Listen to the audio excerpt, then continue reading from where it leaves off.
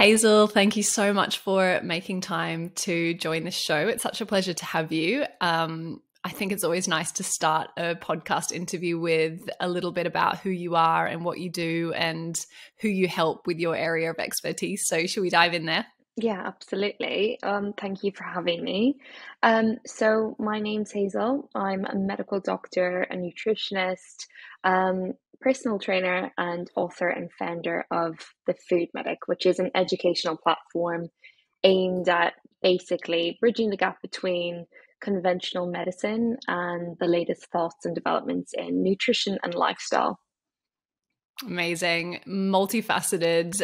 You have such an impressive list of qualifications, and I'm really excited to share with our audience the journey that you've been through as an entrepreneur as well, which I noticed you didn't necessarily list in your job title there, but firm believer that what comes with a list of expertise like yours is also this ability to build a brand, build a community, and you've done such an amazing job of that. Can you take us back to the early days of, I guess, qualifying in your area of expertise? Because it's a little bit different. You had, I suppose, a particular career path as a medical doctor that I'm sure you had planned at that time to pursue. But interestingly, you were also building your personal brand. So let's go way back to the beginning where you started, your Instagram page and your website and so on. And can you share a little bit with us about that time? Yeah, for sure. So I've actually had quite a convoluted route into what I do today. So I decided sometime in my teens that I wanted to be a doctor, pretty late actually. I'd lost my dad to a stroke, and that was where my interest in medicine came from, and also my interest in nutrition and lifestyle. So I ended up studying a degree called medical sciences in Wales. I'm originally from Ireland, so I moved country, studied this degree, which was a 3-year feeder degree into medicine. And during that time, that was when I was really like developing my interest in how our lifestyle plays a role in our future health and disease. And so I applied for medicine, got into it. I was super excited. And once I started, I realized I wasn't going to learn anything to do with nutrition or lifestyle. Yes, we mentioned it in lectures, but it was mostly paying lip service to these kind of important factors in our life. And I think because I'd gone through that experience as a teenager where my parent had died from a condition that was hugely related to our lifestyle. Cardiovascular disease is very much stems from our nutrition, our lifestyle, our stress, our physical activity levels. Yes, genetics and other factors, but I knew that lifestyle played a role. And so it felt very unusual to me to go through medicine and not learn about these things. And so in my first year of medicine in 2012, I started the Food Medic Instagram and WordPress website. And I don't really know what my vision for it was then. It was mostly for me to stay accountable to my learning so that I could learn about how we could kind of integrate nutrition and other healthy habits into mainstream medicine with this like vision to be some kind of superhuman doctor that would bring it all together. Um, and so it mostly began as a passion project or a personal project. And around that time, Instagram was just starting. And so it was very easy to gain traction and interest in followers. And quite quickly, the Daily Mail spotted me and produced this or wrote this article about like how I was this medical student trying to change the future of the NHS. Um, Even though I've never said that, but it was assumed by what I was doing. And by the time I qualified in 2016, I'd been approached by my publishers to write my first book. Actually, they approached me for a 2-book deal. And so I was leaving medical school with a 2-book deal under my belt. And I moved to London and started working in a busy central London hospital. And the Food Medic just continued as this like stream alongside my main role as a doctor. And somewhere along the way, I trained as a normal doctor. I was doing my rotations, but after my first 2 years, I decided to go and do my master's in nutrition so I could be dual qualified. And I returned to the NHS then, and well, the whole time I was working there, but I returned full time and I worked as a nutrition doctor for a little while, which wasn't really what I wanted to do because nutrition as a doctor is very prescriptive. I really enjoyed what I learned and I loved the team I worked with, and it just further made me understand that where I wanted to be was more in a public health education role.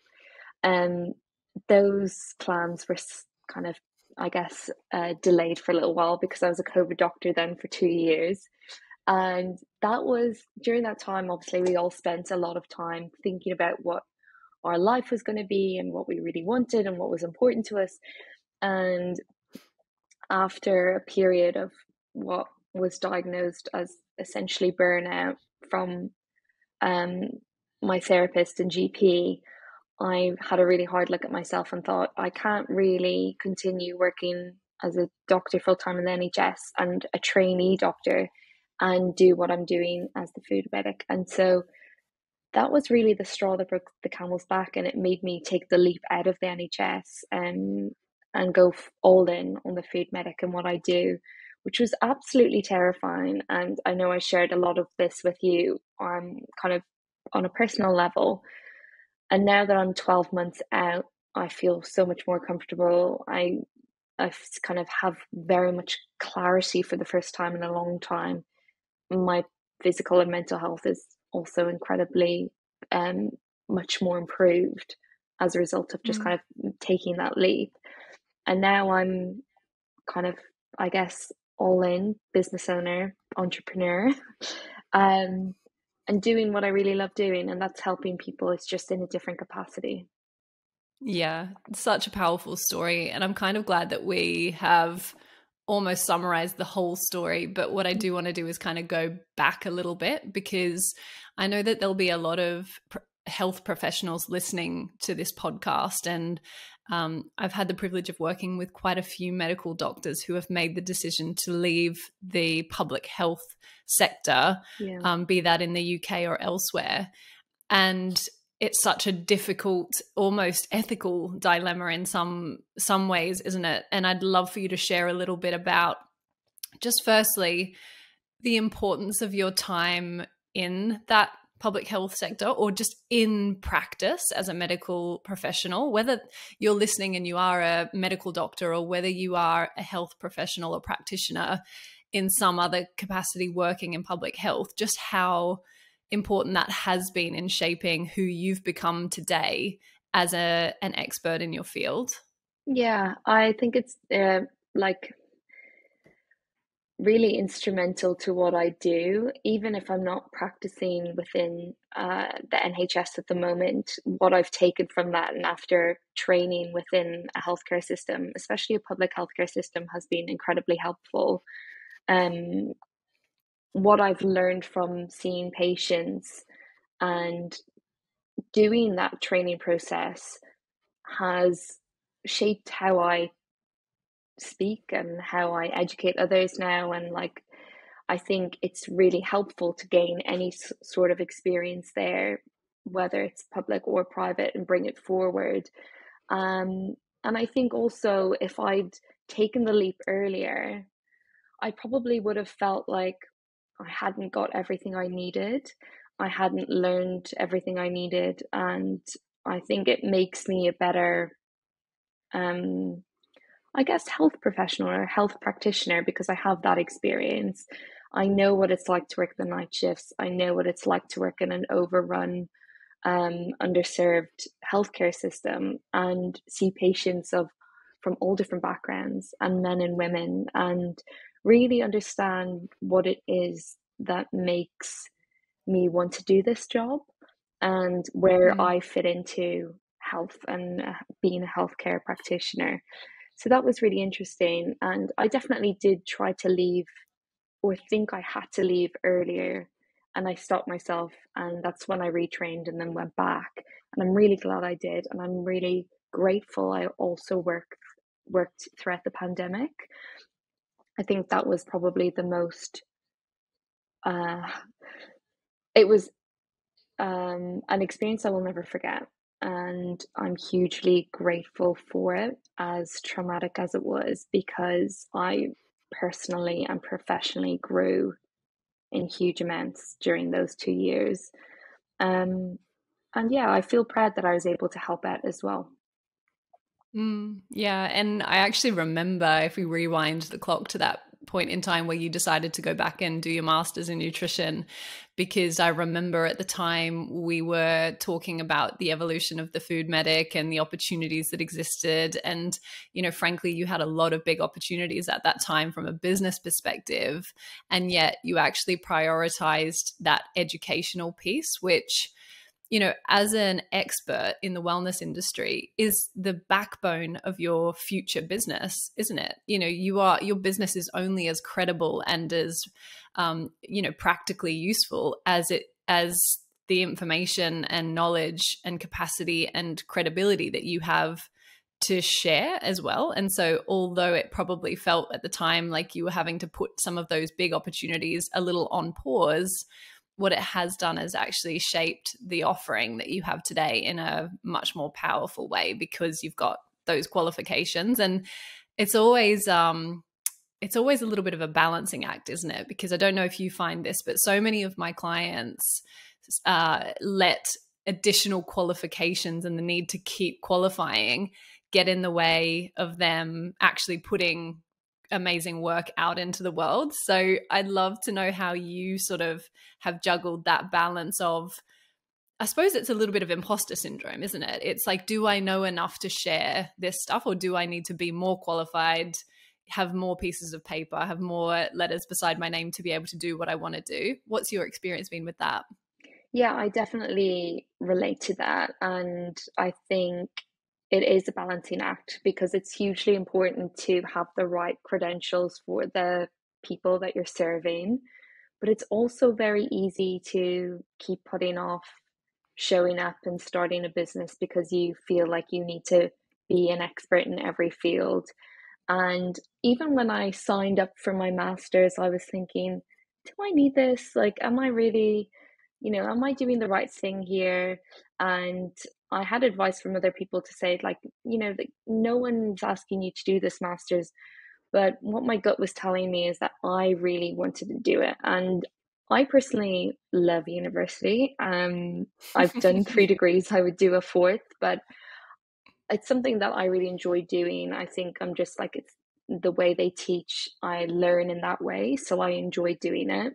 Um, but I have had to stop myself from doing further kind of qualifications. Even now I'm like, oh, wouldn't it be great to kind of have like add maybe some psychotherapy to what I offer, or maybe it would be good to go and do a business degree, so then I'd have that and I could learn more there. But you have to just kind of think about like, what is the basic that I need to have that covers me, that allows me to do the work, and anything else Mm-hmm. else is extra, but don't let it stop you from just getting started. um I think if you're like academically inclined, it can also just be a thing to like, like almost like a comfort blanket. Like, oh, I've got all these degrees, so But as we know, like, you can have all the degrees in the world. It doesn't mean that you're going to be great at what you do, or doesn't mean you're going to have a successful business. And it's just having what you need and being very good at what you do, because one of the benefits of working practically in the NHS, that's given me life experience. That's given me actually like real life experience with patients that I can't learn from, sitting in lectures or doing an extra degree. And I think, one of the evolutions of what I'll do next is working one to one with clients. So I'll gain that experience, which I don't have yet. Yeah, absolutely. And, as you say, there's sort of two journeys going on in tandem, isn't there? There's the building of a business and building of a brand and building of, we'll talk about this in a little more detail, but the courses and memberships and things, the way that you actually deliver your expertise to the world. And then there's this evolution of your expertise. So, your artistry, your knowledge, adding professional development into the mix, and you've now got this wonderful balance of both, I think. But let's talk about that entrepreneurial journey, because I know how uncomfortable it was for you to actually name yourself as an entrepreneur, to step into that. What do you think played a role in that? And do you think part of it was, that doctors are doctors and business people are business people, and kind of separating those two things in your mind? What kind of played into that identity shift? Yeah, I think I still feel uncomfortable with it. I'm getting there, but I think it's because like no one that I know anyway gets into medicine for money. And I think the fact that doctors are striking at the moment, and that illustrates how poorly paid junior doctors are. 14 pound an hour is just like, it's outrageous, and people don't really know, people didn't know that was the case up until recently. And so that just shows like, people are doctors for different reasons, and that is because it's a vocation for a lot of people, and it's to help people. And talking about money as a doctor always felt, um, I don't know, like I felt like it wasn't something that I should ethically do. And then earning money through alternative routes outside of the NHS always made me feel slightly uncomfortable. Yet, as a doctor working in London, it's almost impossible to pay your bills and rent if you're not earning, if you're not doing extra work, if you're not doing extra hours. And so I think how I learned to rationalize it um, is really unpack where those thoughts came from. And I don't know whether it's just kind of messaging or society that teaches us that, like, doctors and teachers and anyone who works in these professions have a role to play, and then they should do it, and they shouldn't ask for money. And it's just like, it's a duty that we have. And I think, we absolutely do have a duty of care. And every doctor and every nurse that I've worked with in the NHS goes over and above to provide that care, but they deserve to be paid for it as well. And then when it comes to earning money as an entrepreneur and building a platform and helping people, I was working over and above to produce content and not asking for a penny, because I enjoyed doing it. I felt like it provided value. And it wasn't until I started to grow my team and I had to pay them that I realized this was an unsustainable business model. And in order to grow and help more people, you have to earn money. And I think it was not viewing money as this thing that was like dirty or greedy for wanting it, but actually seeing it as this like value exchange. It was allowing us to grow, it was allowing us to do better. And I guess like getting rid of those old ideas I had about money was a lot of like personal growth I had to go through with, and not really caring what other people thought about me being a business owner as well as being a public health serving doctor. Yeah, and I think that's extremely admirable. And I think it's extremely inspiring for those listening, because it does require you to look at those beliefs and to ask yourself, is that a story that society has told us we should believe? Or is it something that I personally really do believe? And how is that belief influencing my ability to have an even greater impact? And that shift that you just shared of seeing it as an enabler, right? Seeing money as a vehicle through which you can touch more lives, transform more lives, access a bigger audience. It's not it's not by magic that this incredibly high level content that you create makes its way into the world. It takes expertise and, production capacity and resource. And, I'd love for you to shed a little bit of light on what that team looks like behind the scenes, because not that we need to justify it in any way, but it sometimes does help for people to see just what it takes to deliver a world-class expert knowledge business like this. So can you give us a little bit of background, and at what point you decided that you needed to take on those team members? Yeah, for sure. I still have no full-time employee apart from me, so I'm the only one on payroll. But I have a team of, I guess, experts in their own right. So I have more administrative roles that are filled. I've got like Jemima, who helps me with the website and social media and newsletter and manages our member zone. I have two VAs. I've got one webinar VA, and so she's Shan. She runs all of our webinars with me. And then I've got Holly, who runs kind of admin for the website, admin with my inbox, and also personal admin also. And she's helping me with the course. And then I also have Luz, who helps with photography, with recipe development as well. I've got Mike and Rebecca, and they help with photography and videography. So they help with all the reels that you see and things like that. And then we have all our writers, and so we've got a team of experts, dietitians, Nave, and we've got a GP, Nurja, and we've got Adam, who's our personal trainer, and we've got Yasmin, who's our physiotherapist. And so between us all, we all chip in various ways. And one thing I learned actually quite recently is that you can't be expert in everything, and it's better to outsource to people who are very good at a small amount of things. Whereas one of the issues that I was running into is I was trying to do everything myself. And to be honest, I still probably do a lot of things that I'm not the best person to do.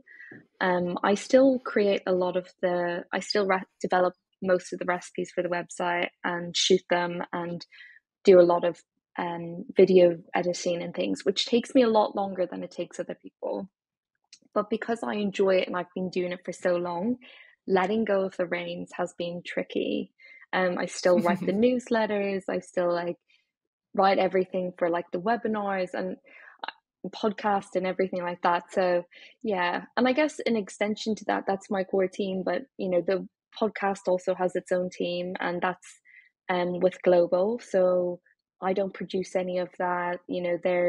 They make it sound as good as it is. Whereas when I first started it used to just be me renting a little phone box basically, and speaking into a mic and trying to get guests to sign up. Whereas now we're on season 10 will be our next season, and we've had 7+ million downloads, and these things take time. So I guess what I'm trying to say is, in the beginning it was just me, and slowly over time there was 3 of us, and now there's maybe 10 of us, and I'm really proud to be a part of a team and not just me. Yeah, absolutely. And you're right. You really have to lean into two things that come out of that for me. One is that there is a moment in time where you realize you can't do everything and that you need help. But also it's really smart to not just suddenly hand everything over to a team, because it's still important for you to understand what's happening, and it's still important for you to understand how things work, and it's still important that you have a finger in some of those pies to keep you in touch with what's going on in your business, and to not grow too quickly in terms of that outsourcing. So it's like you say, it's starting out with baby steps and getting used to the idea that you can hand things over and feeling confident that you're handing them over to someone who you can fully trust with it. And we all go through that evolution, I think, of becoming, a CEO, someone who oversees the vision and doesn't necessarily do everything, but it's a work in progress for everyone. And I think it's nice for our listeners to hear that it's, an ongoing project for you as well. Yeah, for sure. I'd love to talk a little bit about, some of the ways that you are now developing your business model, because we've talked about how important it is to sustain that business model so that you can not only have a team supporting you, but so that you can reach more people. So tell me a little bit more about how, I know a little bit of this, but tell our audience, I suppose, a little bit more about how the Food Medic brand is evolving in terms of how you're able to deliver your knowledge in those kind of value packed offers, I suppose. Yeah, so I mean, for a very long time, it was just Instagram was our main platform and the website of providing information. And the website was like always a very much traditional blog, which I think like no one really does anymore. But I really feel passionate about holding on to it because obviously in captions and social media and with people's attention span on those platforms, there's only a limited amount of information you can share.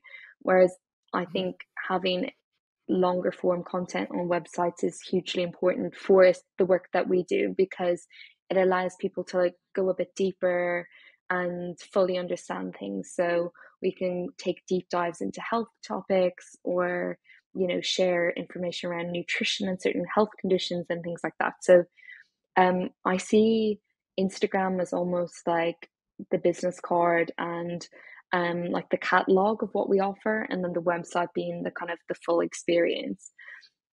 And so I still produce a lot of content on Instagram, all of which is free. And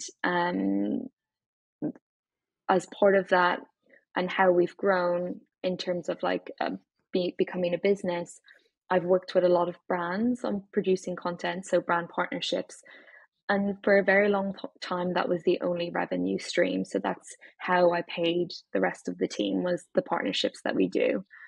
But and of course, we're always working with partners that we know and love and really trust. And that's something that goes through a really vetted process with me and my manager, Nora. And we make sure that it's someone that we are very proud to put our name against. But because they're quite infrequent and they can come and go, and also I don't know how long social media will be here or whether it will change or whether Instagram will close one day. For me, it doesn't feel like a very secure or strong anchor for my business. And I Mm. hope it stays. I would really love for it to stay because that's where my community is. But I also want to become more self sufficient in the business, and I want us to be able to support ourselves. And so, since leaving the NHS, I have thought about different ways of doing that. And one of the ways that we've managed to become more self sufficient and ensure that we can keep the website running and the recipes going, the podcast going, and everything is developing a membership option for our website. And while everything on social media and some of our website content remains free, for a small fee, we allow people to access all of our recipes, a strength training program, all of our expert articles, all within one hub essentially. And then for a higher price per month, you can get that plus all of our webinars. We still host webinars monthly, which people can kind of pay per view. And they're a similar kind of expert-led model. So it's a 2-hour webinar and all of them are CPD endorsed, which is really important for me because as a health professional, I know how hard it can be to kind of get those hours in and get those points for your portfolio in topics that you're interested in. So this was a way of us making it accessible for both health professionals and non-health professionals. So our webinars, our membership, and then in the future, I will be bringing out my course Align, which is a 10-week course teaching women how to live in alignment with their menstrual cycle. And I guess that's sort of an extension of my final book, not my final book, hopefully, but my last book, The Female Factor, because I had so much feedback from the back of that, which was like, I love this, I want to know more. And so this is a kind of an opportunity to go deeper and work in a group setting with women And then hopefully, well, not hopefully, but in the future, I'm planning to go even deeper and work with a select number of women kind of on a one-to-one basis. And I've decided to just keep that women and work with them on nutrition and lifestyle related to female health problems. So, two things that I would love to dive into with you on this. One is that decision to start to produce a more specialized body of expert work, which, you know, when I talk to my clients about being able to grow an audience in an increasingly noisy wellness industry, having a specialist area of expertise that you become known and trusted for is a really powerful way of standing out. Yeah. So strategically, it's important, but also when you are a health professional or a well-being expert, it's useful to be able to channel your energy and your ambition and your passion into a specific area. So can you talk to me a little bit about how important it is that you're starting to specialize and to focus your expertise more on that area of women's health and menstrual cycles and so on? Yeah, for sure. I think, the food medic is largely founded on nutrition and the integration between that and our health and medicine. And that's always been my kind of core passion and the reason I got into this. The reason I wrote the book, The Female Factor, is because I realized that women were not receiving the same treatment in health and healthcare, and that most of the research we have today is based on a male body. And I found that, like, as a doctor to many women and as a woman myself, pretty outrageous. And I think writing that book made me realize that this is a very much underserved and undermet group of people. And I'm not a gynecologist or obstetrician. I've not trained in women's health, bar my medical degree. But this was something that I felt really passionate about and felt very much like it felt very innate for me to do. I felt very comfortable doing it. And the more I was talking about it and learning about it, the more empowered I felt as a woman myself. And this is something that I wanted everyone to experience. And so, the book was really successful, but I also wanted to do more there because it started a conversation. But practically speaking, I know what it's like as a woman to have issues with your menstrual cycle and how much struggle and trauma that can cause someone. And I think there's like this narrative that it's normal for women to struggle through their cycles, and it's normal to be in pain, or it's normal to take holiday leave on your period, and none of that is normal. And so I didn't think I was the best person for it, I guess, but I ended up this became my role, and I'm in this role now, and I'm hugely passionate about it. And I've now brought my nutrition practice into it, and I'm bringing my knowledge as a doctor into it. And that's what I want my practice to be. And, of course, men's health is hugely important as well, but this is an area that I thoroughly enjoy working in. And I can see the benefit of when you take a woman from A to B to C and help her address those problems, and how hugely beneficial that is for her. So I think it's really beneficial for the health professional in question to find out what they're really passionate about.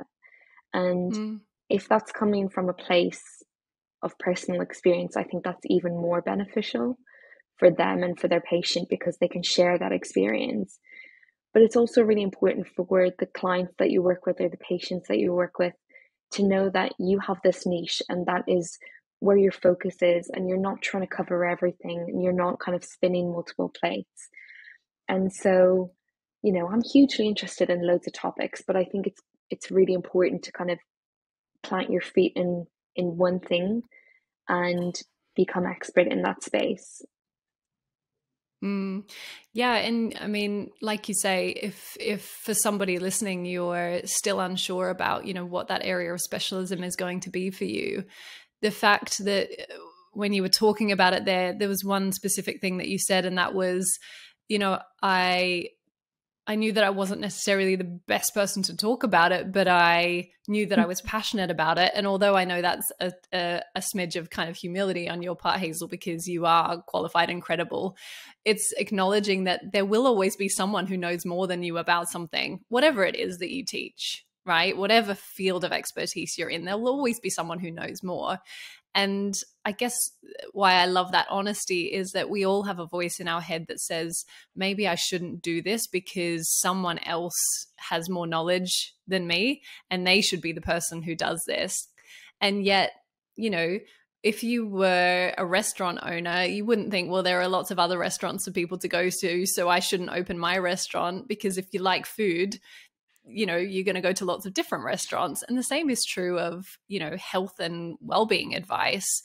There will be other experts that your audience will go to for information as well. But instead of asking yourself, who am I to share this information and to be this expert, I think it's so powerful to flip that script and say, who am I not to do this work? Especially if you're so driven and passionate about it that in 10 years, 20 years, 30 years, 40 years time, you don't want to be asking yourself, why didn't I do that thing that I felt so called to do? Why didn't I follow my passion? And that, I think, is what quietens that voice of self-doubt. Has that been your experience as well? Yeah, absolutely. I think for a long time I struggled with, where am I going to be when I'm 60 years of age, or like, where do I want to be? Like, where do I want to be? And I couldn't really see myself. I studied in Wales. A lot of my friends are now GPs living in the Welsh valleys and incredibly happy, but I couldn't see myself there. And I couldn't see myself as a high-end consultant in nutrition, which is what I was going to do in gastroenterology. I was heading there, and it would probably require me to do a PhD and do further learning and give up the food medic. And I couldn't see myself being happy knowing that I'd given that up. And now, if you said, well, Hazel, you're going to work with women specifically, and you're going to help them with their women's health problems, and you're going to advise them in nutrition and living across their cycle, I never would have said that would be me. But when I picture it now and I see myself doing that in 10 years and 20 years and 30 years, I'm like, that makes me feel like I'm in the right place. And I could imagine doing that and feeling like I'm getting a lot of job satisfaction from it, feeling like I'm helping people, and also that I'm progressing, because this is a very much an evolving field of science. And I want to be on the forefront of that and learn with it and share that knowledge.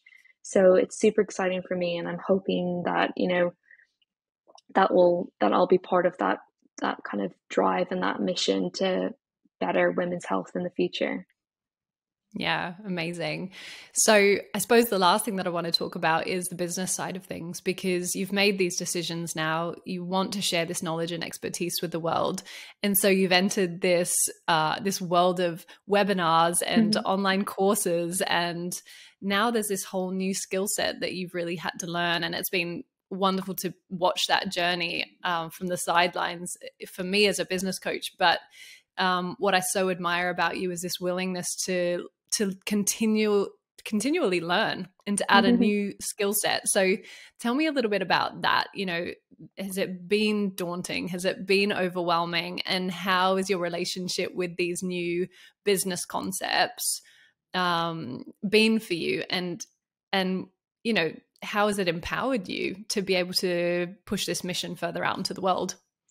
Yeah, it's been a humbling 12 months, really. I think my boyfriend always laughs because I obviously had this business for the last few years, and although we were selling things, maybe like I had journals and things like that, I've never really learned how to sell. I've never tried to sell. I just tell people this is available. You can buy it if you want. But I've always just kind of let it just happen, and I didn't have huge goals for it. I didn't really have any structure around it. I never heard of a funnel before, email sequences or nurture sequences, or landing pages. Like, this was not in my vocabulary up until about the last 8 months. And so now that I'm learning all of that, I feel like I know nothing because I'm on that kind of curve of like, wow, there's so much to learn. But also, it's been great to kind of build structure around what I'm doing and see, oh, when you really do put your mind to it, you can make your life easier in the long run. And you can grow your business in a lot more of a constructive way, as opposed to just, I guess, how I was working originally was just constantly having to promote, constantly launching new things, and getting exhausted and burnt out by kind of using those methods all the time, of coming up with new ways, thinking I had to always reinvent the wheel. When really, like, what I've been learning from working with you and Hannah is, you build out these templates, you get really good at building funnels and email sequences, and they become a lot easier then moving forward. And you create a business model that can work for you, and you're not just the person who's, bringing in new customers all the time and kind of hoping that month on month you will make enough to keep the business going. So Yeah. it's been overwhelming, but also really exciting. Like, I've been really enjoying learning all these things, and I think surrounding myself with other people who are in a similar situation and having conversations with other business owners, you realize that everyone's kind of doing the same thing, everyone's in the same boat, and there are people out there who will help you, and there are people out there who are very good at their job. You just have to ask. Yeah, for sure.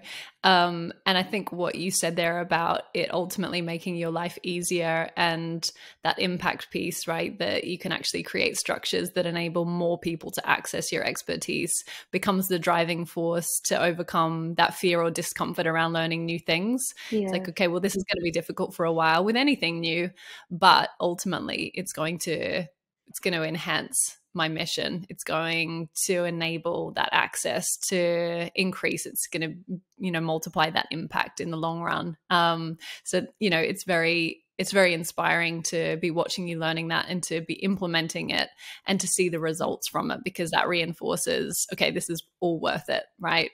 Yeah, absolutely. That's the thing. And I think, there's still so much that I have to learn, or like stuff that I've learned that I've not implemented yet. And I think some of that overwhelm came from, oh my God, I need to have all of this done before I launch this business or this course or whatever. But what I've learned, especially even, with the membership, where I kind of launched it and now I'm kind of going back and doing a lot of the stuff I probably should have done beforehand, is it's okay to start and learn as you Yeah. go along. Like, that's fine. And that would be kind of like a really big learning that I've had over the last couple of months. Like, especially if you've got like a perfectionist mentality, you think you have to like have nailed everything and have the smoothest running business or email sequence or funnels or whatever, but you don't. Like, just get started. If you've got something to share, then share it. Yeah, for sure. And I think that's the beautiful thing about a service-based business, and particularly an online service-based business, right? Is that you can reiterate things, you can improve them. And I always say, even to myself, done is better than perfect, because it's much more powerful to put that work out into the world, to be able to get feedback and then to be able to improve it over time and evolve it over time, than it is to wait and then miss that opportunity. Because you're waiting for it to be perfect. So for someone starting out, Hazel, it's easy to look at somebody like you and see all the things you're doing, right? That you're publishing all of this incredible content, that you are running these incredible webinars with, expert guests, that you have a membership, that you're about to launch an online course. And what I never want this podcast to be is a source of overwhelm for those listening, to be thinking, oh, okay, well, to be successful, I have to be doing all the things that Hazel is doing. So what I would love is to get your take on, for someone, early on in building an expert business as a wellness expert, where would you suggest putting your time and focus? in kind of building? I think I really think that one of the biggest reasons the food medic has been successful, or that I've been successful, is the community that I built. And I'm very lucky in that, you know, when it came to leaving the NHS, I was stepping into a brand and a business that I'd been nurturing for 10 years. So it wasn't this huge day one start for me. I just went from someone who's working part-time in it to full-time in it. And I think building a community is something that you can start doing early doors, but they're going to be your supporters throughout everything. Um, if you're just starting out, it can feel overwhelming, because where most people will find their communities now will be social media, and it can feel hard to build an audience, but you don't need to have 500,000 followers. You just need to have a core community of people who are listening and willing to engage. And, you know, I see bigger accounts and bigger businesses than mine who can't sell anything because they've got no connection with their audience. You know, they're not showing up daily, they're not producing free content, they're not listening to their audience. Whereas, you know, I'm always checking in, you know, what do you guys want more of? Whether it's recipes, whether it's webinars, whether it's like, you know, podcast guests, really listening what people want more of, instead of just kind of trying to think I know what people want. So building community is hugely important. I would say like that has been instrumental for my business. And I think after that, I would say start with one thing. I have lots of things I want to implement, and I've kind of sort of been building them slowly together, but I'm launching things one by one because it's hugely overwhelming. Also, from kind of an outsourcing and financial point of view, you don't want to put everything into one or into multiple things. And so I think it's really beneficial to just focus on one thing at a time. And because you've got time, you've got loads of time. And I mean, you are better, you're more of an expert to say whether you start with like one-to-one or group. But my feeling was I was starting with a thing that felt most natural and most achievable to me in that moment. And that was our Food Medic membership. And I knew that was going to help the most amount of people in a short amount of time. So that's what I started with. And now that we're up and running, I'm building on the course. And once we're up on that, I will work on the one-to-one. So I think, yeah, community and starting with one thing at a time is my biggest piece of advice to avoid the overwhelm. Yeah, and I would echo that 100%. I think I love the point that you made that you don't need, you know, 500,000 followers or even 100,000 followers to have a successful business.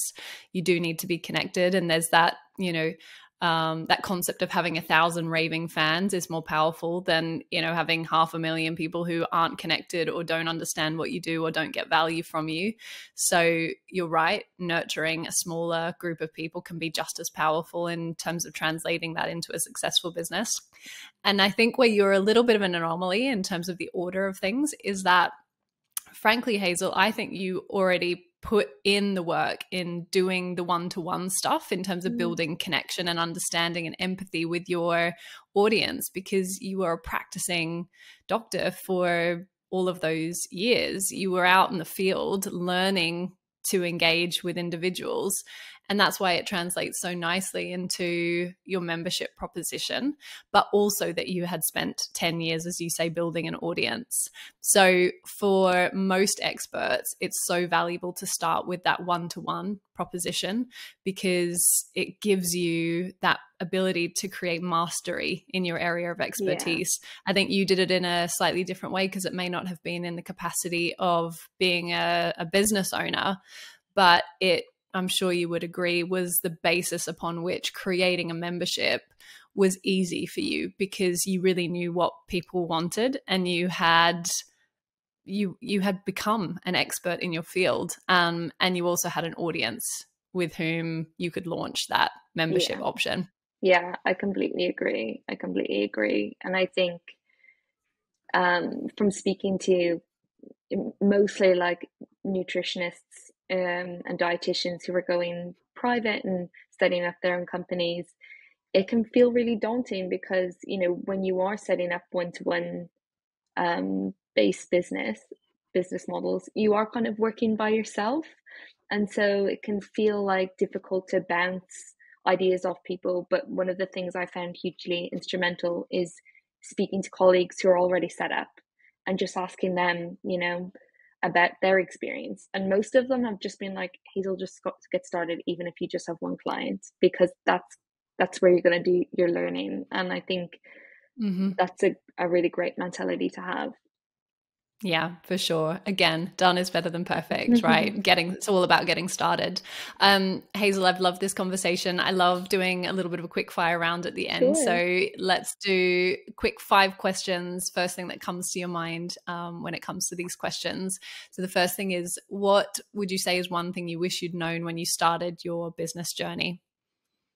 Oh, I wish I wasn't learning all about kind of email marketing and funnels after I've launched things, because I think it would have made my life a lot easier in the beginning. Like I said, I definitely almost burnt out with different launches because I was constantly trying to come up with new and inventive ways to sell things or like get people to sign up for things. Whereas I've realized now that I can make the process so much easier.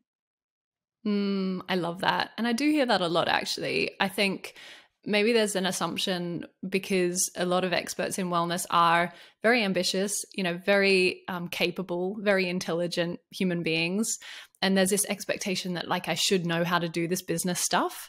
And actually it's like learning a new language, isn't it? It's learning a whole new skill set. And once you give yourself permission to do that, you open up this whole array of tools that are going to help you to make your life easier. So that's such great advice.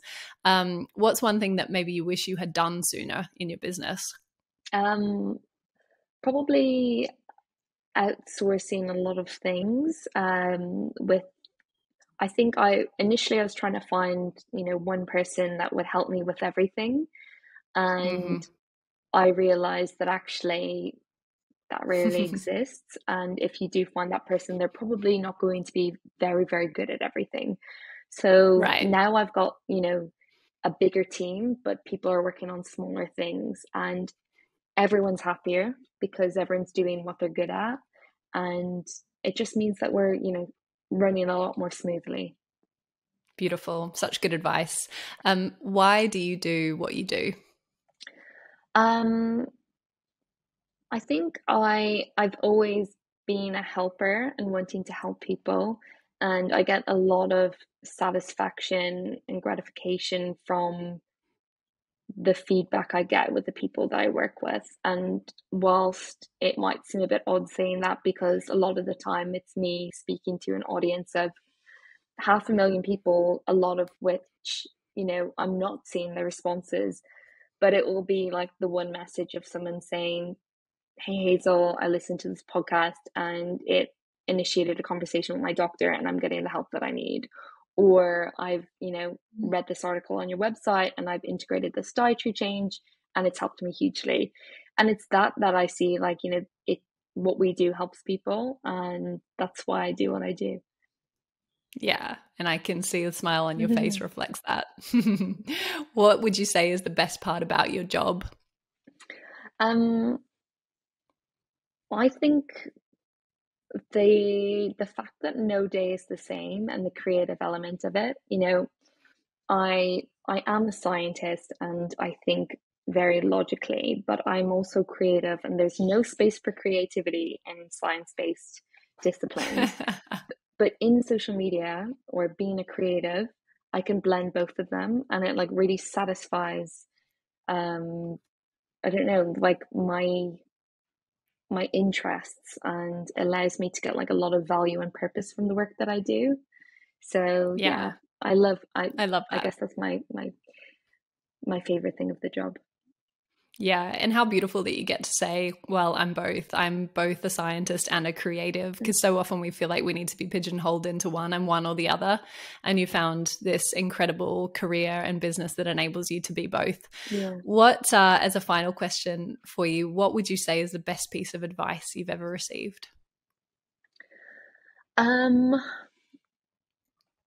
I think from a lot of other business professionals to just start, um, I definitely procrastinate when it comes to starting things because of fear of failure and Mhm. perfectionism. And I know I emailed you about this with regards to my course because I found, I was constantly holding off, even though it was, the content was there. And I think that simple phrase, just start, just get started, just build out your plan, just map it out, just get it on paper.